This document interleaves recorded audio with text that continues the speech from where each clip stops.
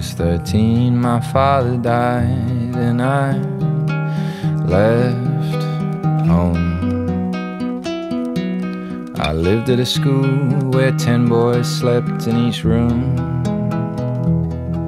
like orphans adrift in the light of the moon. If we made noise after 9:30, the bigger boys would beat us. It was a hell of a time. Now the hardest thing to explain to someone who wasn't there is how all of the violence was such a joyous affair. I haven't laughed as hard since anywhere. If there are no parents around, it hurts half as much when your head hits the ground.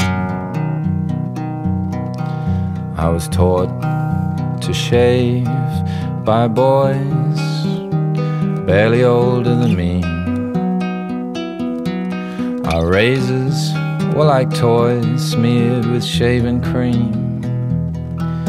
My skin blistered and red butchered my self-esteem.